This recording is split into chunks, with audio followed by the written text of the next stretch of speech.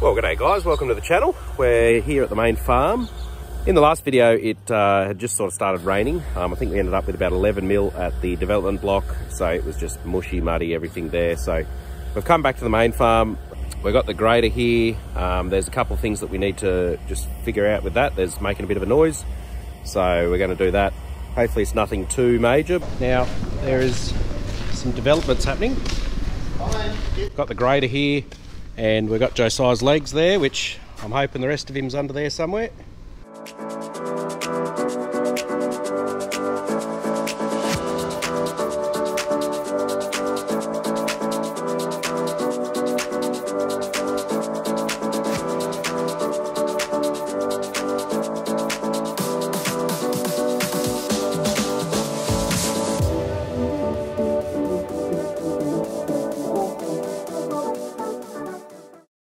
There he is.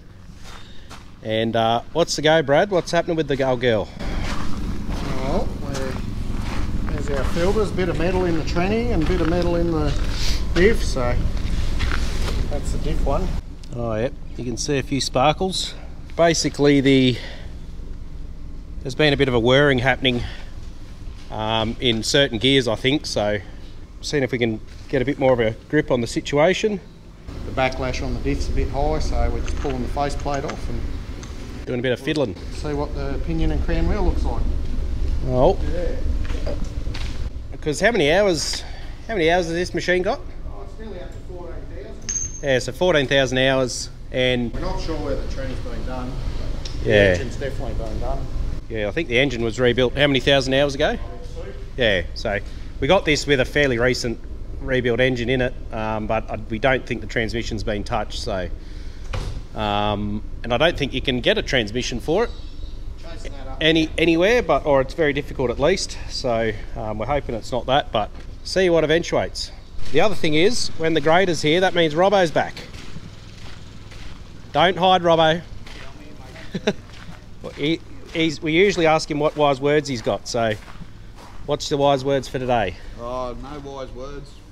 Bit of stress.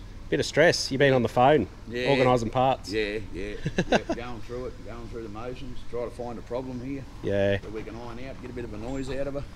Yeah. So you're saying it was only in the sort of higher gears. There's a bit of a whine happening. From fifth gear and up, she wants to start howling. Yeah. And the further you go up in range, the louder she gets.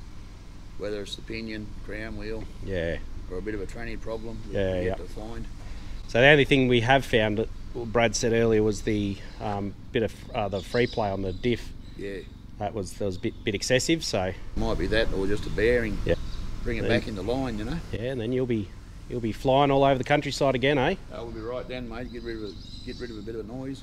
She'll be laughing. Yeah. Why don't you just wear some earmuffs in there? Yeah, it's past that. Can't turn the radio up loud enough. I can fix that. Get some big speakers in. Yeah. No. So anyway, hopefully it's a relatively simple fix, but yeah, and to be honest about it, the amount of work that we've done with her and the running around travel time, she's done fairly well. She's pretty hard on stuff, isn't it? Yeah, and the conditions we've been in lately with this wet year, it's just phenomenal. Yeah. No, you're asking a lot of them, eh? Just absolutely every bit of machinery, tractors, earth moving, anything in wet conditions and that, it's never good for it. Yeah, no, it puts a lot of load on things, not a matty. Yeah. That's for sure. Well, let's get into it. Oh, mate. Righto, guys, we've got the pinion out of the diff, so I pulled the faceplate out.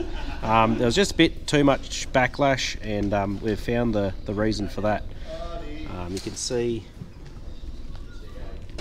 that there, it is nasty. So obviously the crown wheel is going to be damaged as well. So I've only just sort of found this out in the last half an hour, so I'm trying to work out the different options. You might be wondering why it's green. Apparently these run a John Deere, well, they're a John Deere grader obviously, but it runs a, I think it's a 9000 series tractor diff, so that's why it's green and then just been painted yellow. So yeah, we're just going to chase the options to find out what we can do. Yeah, I think the grader's going to be out of action for a little while, so just with all the difficulties with getting parts and that, we're just hoping that we can get something organised fairly soon, but it is what it is. So we've got all the fellas here having a meeting. You look comfy. What's the next plan of attack, Brad? Go home and have a bit of an emotional moment. It's a bit like that, isn't it? Yeah, no, we're just working out the best way to tackle getting it out. I can't get the diff centre out without getting the final drawers off first, so that's the problem. I was hoping we may be able to just unbolt the diff centre and rip her out, but it's I've got to pull the tandem boxes off and everything like that. Yeah, so you're thinking you might be able to pull a whole lot off and lift the back of it up and roll the whole tandem side of it away. If we can get to the mount bolts, it might be easier just lifting the back of the machine up and rolling the whole tandem out. Yeah, but that's just a running theory at the moment. Yes. So when it comes to ground. Yeah. Well, that explains the noise though. Yeah, And it's not a transmission, so that's, I guess that's good. It wasn't just a great driver, we just thought he was just playing with us. You got enough noises in your head. This was different, eh? I was starting to fund Panadol Foundation. So, scoot under here. Have a look. It's a bit dark, but that's the diff in there. So, if we can undo all that system and bolt it from the frame, and then yeah, if we can lift the whole back of the machine up, then that very well this whole thing might be able to roll out, and that means it would be a lot easier to work on. Well guys, that'll be it for the day. We'll see what happens tomorrow. Well, things are progressing with the grader here. Looks like we're gonna be able to pop it up, lift the whole back end up and slide the whole axles and final drives and diff, everything, that whole component out. But still got Robbo here. He's the last man standing. Everyone else has taken off for lunch. Have a feed. Yeah, it's a bit rude. I think we've pretty well got the other side all ready to go. Couple of hoses, but there's just these bolts there, two there, two there. Then there's some more bolts on the front which are all out as well, but on the other side there's a metal coolant pipe that runs along on top of those bolts, so that's going to be a bit of a challenge to get that one out, but once that's out it should go pretty good, I think. Now over here Brad's been working on this. This is the header transmission, so it is just about ready to go back in, I think. So we're able to get a new shaft and bits and pieces, so that's all back together, which is nice. So it's the moment of truth. We're just trying to see whether we can lift up the whole back of the machine here, up and off the diff and the tandem setup there. And then once it's up high enough, we can put stands under it or whatever, and we can roll the tandem and diff and everything underneath, and that way it'll make it a lot easier to work on. So we should have everything undone, and we'll see how we go.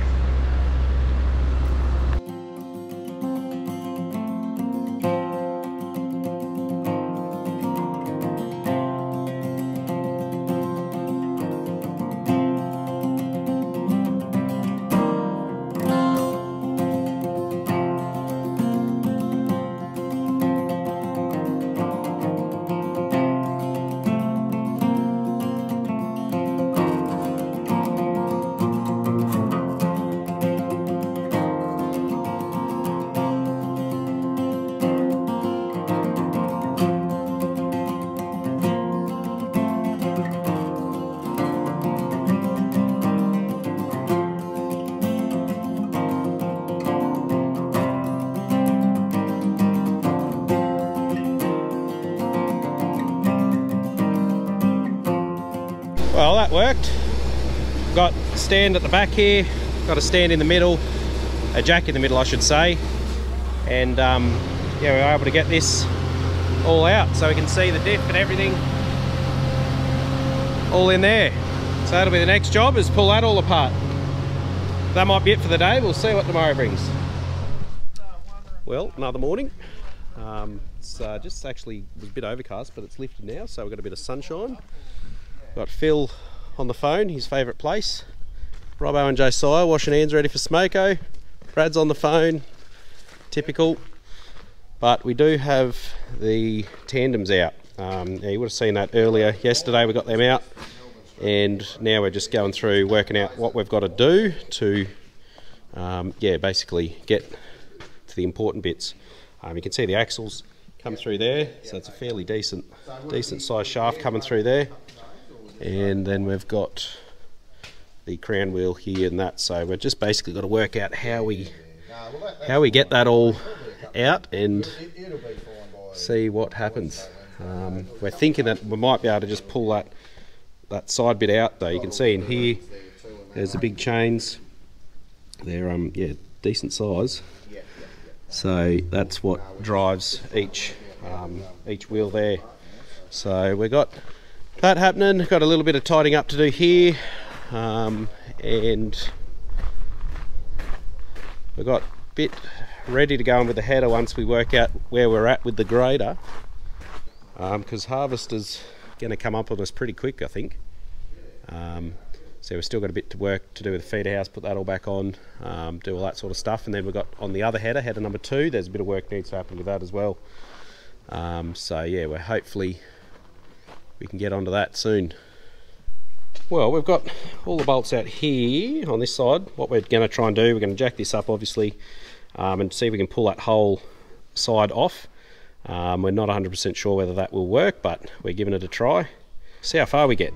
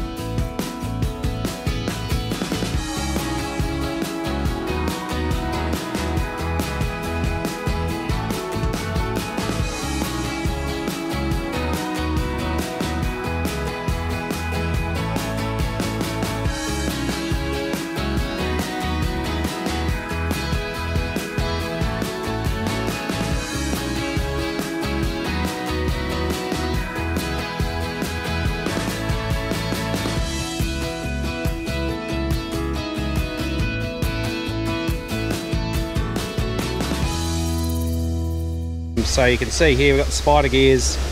There is a little bit of just, I don't know if it's wear, but it's just a little bit of marking. So we might have to look at how much it is to get new ones of them as well.